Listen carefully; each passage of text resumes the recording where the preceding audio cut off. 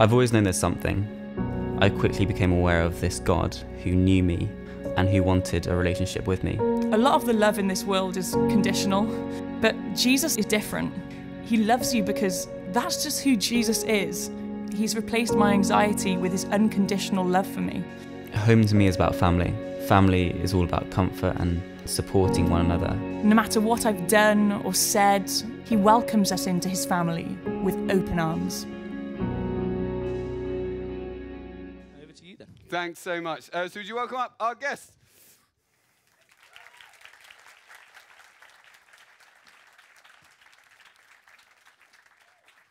Come on, Lizzie, come and sit down and come and sit down. Brilliant, Will. Fantastic. So, guys, give us your Durham stats. Go for it. Lizzie Nowak, St John's History. Fantastic. And what year are you in? Oh, second year. Second year, okay. This one out. I'm Will Hobbs. I'm a third-year theology student from Collingwood. Collingwood, okay, amazing. And what you've been in, what sort of stuff do you get up to at uni apart from your course and your age? What are you involved with? So tell us, Will, what do you do? What do you do in your spare time? Well, this afternoon I've got to give a shout out to my rugby team. We won the league this afternoon. So amazing. Durham, 4th 15. Yes. Congratulations. Yeah. Some of them will watch this on YouTube, boys. Congratulations. Yeah. So that was you're the captain of the Durham Fours. Yeah, that's right. Yeah. And what position do you play? I play fullback. Fullback. Okay. Yeah. So good at catching high balls. Supposedly. And good at kicking the ball.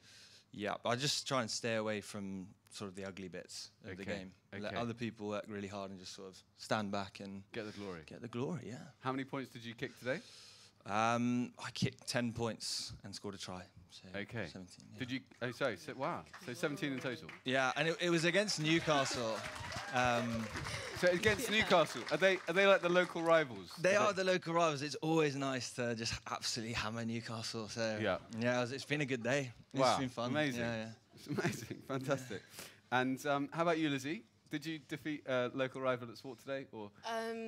No rivals defeated, and I don't tend to run around a rugby pitch, but I do run around Durham, having coffee with my lovely friends, and sometimes I ask people what they're wearing. Yep. I don't know if you've seen on my Instagram or not, but it's like an endurance sport of its own, really. I mean, it's very similar. Yeah. So yeah, tough. Yeah, fantastic. And Lizzie, so so you said you're doing history. Who's your favourite figure in history? Yeah, I do. I'm quite fond of Elizabeth I. Nothing to do with sharing a name, but I just think she's great. She practiced religious tolerance. She ruled without a king. Yep. Women, you don't need a man. And yes, she led an army against Spain and won. Led an army against Spain and won. Yep. Okay, great, fantastic. And how about you, Will? What subject are you reading in? Yeah, I read theology. Theology. Who's your favourite theologian? It's got to be Jesus, isn't it? Okay. Yeah. The answer's always okay. And apart from that, do you know any others? I'd probably say Augustine. He's had a couple of shout-outs this week, and for good reason. Augustine, he's a noble man. Fantastic. Okay. Well, thank you so much. Very brave of you both to be interviewed in front of all these. Actually, quite a lot of people here now. In front of all these people. So Lizzie, you kick us off. So, this week there's a number of things been going on, but the most important thing that I've picked up this week from the students I've spoke to is people are either really captivated by Jesus, or they're trying to work out who Jesus is, or they're trying to work out how they should respond to Jesus. And that seems to be like a key thing that people are wrestling with. And I just wondered for you, what do you find amazing about Jesus? Yeah, I think he's amazing because he's given me the opportunity to know him. I think that's what separates Christianity from all other religions, is that I know a relational God. I know a God who left heaven and came down to earth to be here amongst us. And he said, Lizzie, I want to be your friend. And yeah, I said, I want to be your friend too. I think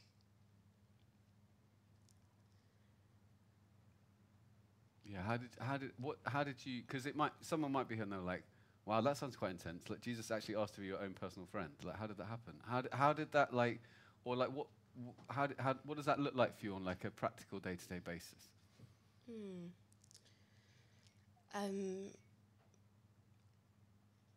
You mean how does Jesus being my friend look like in my life? Yeah. I suppose, yeah. When I'm running around Durham doing XYZ, there's a dialogue. There's a relationship there. It's not just. I don't just read the Bible passively, or I don't just pray up to like an empty space.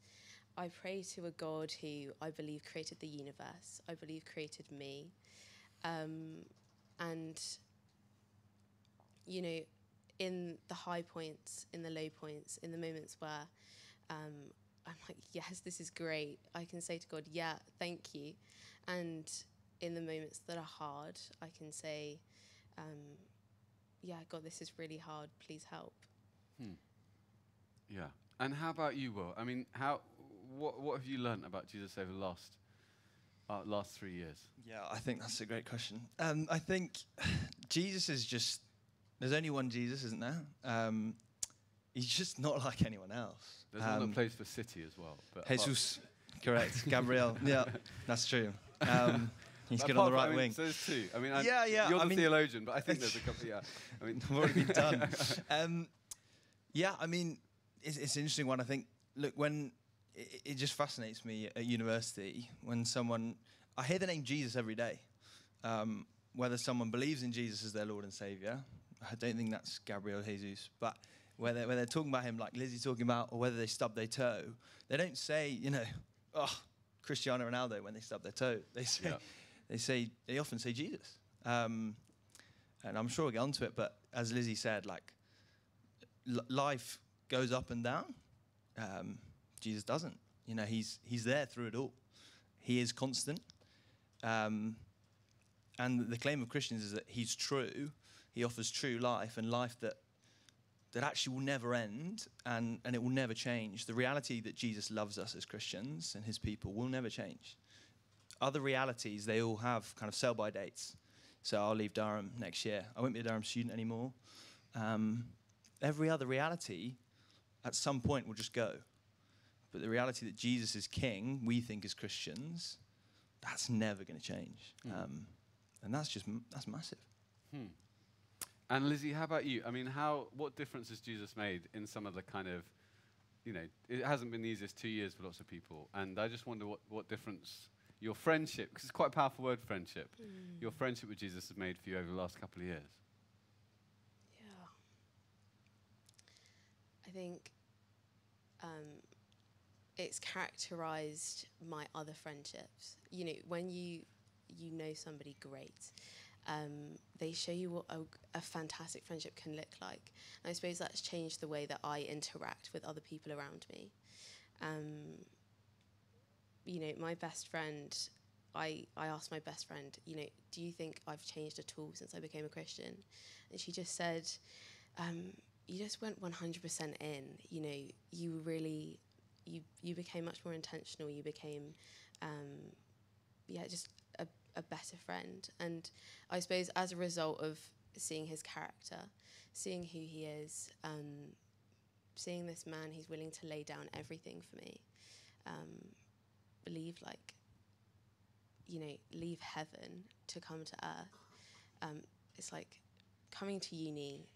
I live in a, slightly grottier house than I do at home.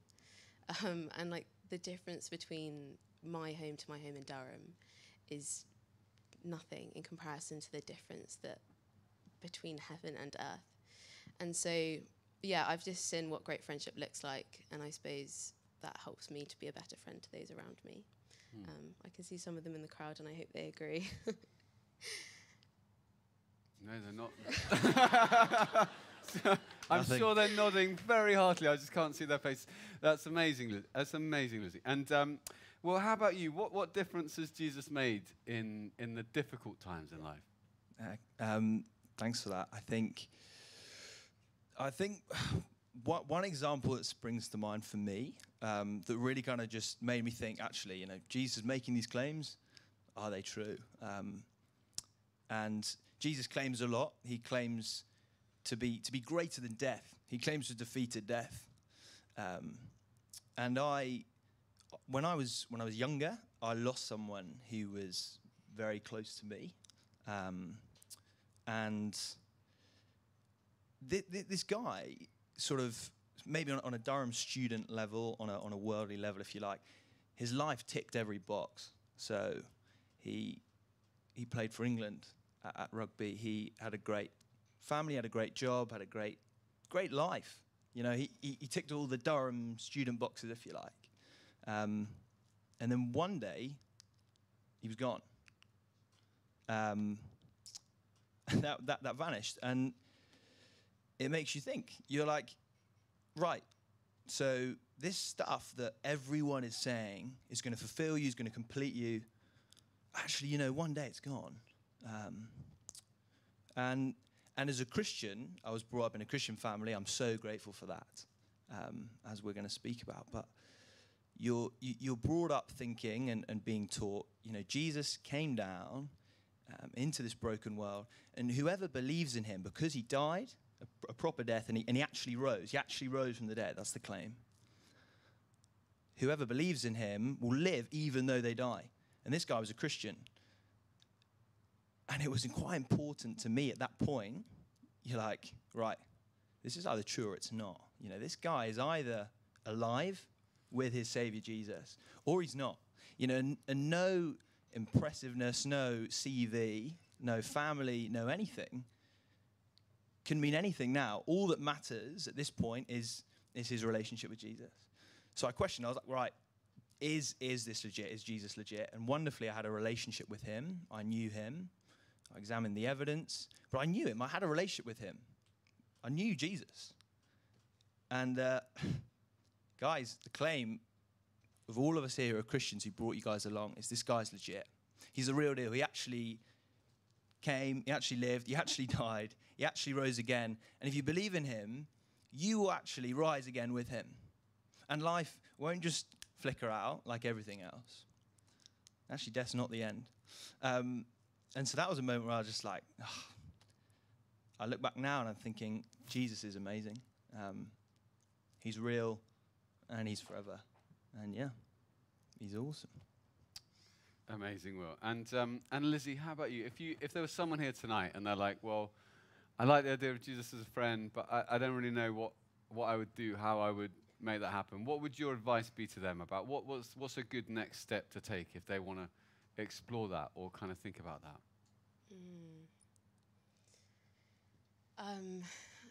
I think I said earlier, there's this man, Jesus, has reached out a hand and he's saying, I want to be friends with you. And you might look at me and think, oh, she's the Christian they chose to be on the stage, ask the questions. She must be extra Christian or something, I don't know. But no, I'm exactly the same as everybody in this crowd. We're all the same in that we were born separate from God, not knowing him. And people who identify as Christian have said, yes, I'm willing to take that offer. Yes, I will walk into a new life with you. Yes, Jesus, I do believe you died for me. And that's the only thing that's different. It's not anything they did off their own accord. It's they've just said, Jesus, you've done it all for me, and I'm willing to accept what you've done. And so, yeah, all I would say is if you're in the crowd and you're like, I like the sound of this Jesus guy, or I want to know more about him, I'd say, yeah, really just read the Bible, read your Luke Gospel on your chair. The time, an hour and a half, has been thrown around as the amount of time that it takes to read it. An hour and a half. I spend more time on Instagram a day probably than that. Or, I don't know, TikTok, anything. I waste an hour and a half easily. Read it, explore who he is for yourself, and if his person and if you believe that he is who he claims to be, if you find his claims to be true, if you say, yes, okay, Jesus, you are who you say you are, then all you need to do is take that hand that he's extended. He's given you the invitation of friendship. All you have to do is say, Jesus, yes. You can do that by praying. It can be as simple as, Jesus, I'm ready for you to be my Lord and Saviour. I'm ready to be your friend. And yeah, it's that simple. There's no sorcery, there's no magic, there's no bells, whistles, lights, anything. It's really that simple. Thanks, Lizzie. And Will, what would you say if someone was here and they're like, well, it's interesting, I like the idea of it, but is it that big a deal, really? I mean, can't I just crack on, and then maybe when I'm like, 75 or 80, and I've had quite a fun life, then I can just settle down a bit, go to some country church, do a little thing, read a little book, do a prayer, and then that's the time I can just close the deal. But what would you say to them? Yeah, I've heard a lot of people say that, and I think one of Jesus' claims, he makes a lot of them in John's Gospel. He says, one of them is, "I'm the way, the truth, and the life." And being in relationship with Jesus, I know that. As a human person, I think we're all like this as humans. Every day, I reject God's way. There's something in my heart that says, do you know what, God, I like your stuff, I like your word, but I want to make decisions my own way. I do that every day. And every time I've done it, it's never paid off. I've never felt more fulfilled. I've never felt pleasure that's been lasting. It's just been rubbish. It's never fulfilled me. And the world always says, I will. God's boring. He's probably not real. Going my way has never paid off. So Jesus is the way. It's the best life with Jesus. He says he's the truth. And as someone who knows Jesus, I agree. I think he is the truth. I think the evidence, the hardcore data stacks up that he's not in the tomb anymore. He's alive. He rose again. I know that from the facts, but also that I know him. I speak to him every day. I see him work in the world. I see him work in people who I'm around in my life. So yeah, he is the truth. And is he the life? Well yes. It's life fully fulfilled now. Life in a relationship with Jesus. It's not just something to leave to the end. I mean, who knows when the end is? I mean, that's crazy. But it's fulfilled life now, but it's also eternal life. And you can't get that anywhere else. You just can't get eternity. Everything has a sell-by date. Everything's just going to go, apart from eternal life, right? And the wonderful thing Lizzie was saying about Christians is that we can be convinced of eternal life because of our relationship with God. And that relationship, it's not dependent on us impressing God. It's not, I don't need to get a high 2-1 or look a certain way or scrub up nicely and impress God. He knows me way better than that. He knows every heart decision I've ever made and ever will make. So, his love goes deeper than that. I don't need to impress him. That won't work. But the Bible says, while we were still sinners, while we were still rejecting God, Christ died for us. And there's a great song I heard in lockdown. And it says, the chorus is, our sins, our rejections of God are many, but his mercy is more. So he knows my brokenness. He knows my heart. I don't need to impress him because that won't work. He loves me for who I am, and his mercy, his love for me is greater than my weakness. So I can be convinced. I can be convinced of my eternal life. You can be convinced of your eternal life if you're in a relationship with Jesus because it's based on how he loves you, not because of how you've impressed him. So way, truth, life. Guys, get involved. Don't leave it. Leaving it doesn't make sense because how long are you going to leave it? Who knows what that's going to be like, but don't leave it. Guys, yeah, that's our message. This is the best life, and it's life that's not going to end. It's going to be eternal because it's in Jesus, and it depends on him, and he's done it. Amazing. Thank you so much, Lizzie. Can I just say one thing that I thought was so good? It's the fact in our brokenness, in our flaws, in our I don't know, all of the things when you look at yourself and you're really honest, or in your moments where you're like, do you know what, that was bad, that was really bad. in your like uh-oh moments, he still says, I choose you. He still says, you are the best. He still says, I sent my son to die for you. He still says, I love you. And yeah, being chosen like that, being chosen first, it just feels so good. That's the best part. Lizzie, Will, thank you so much. Can we thank them? Thank you.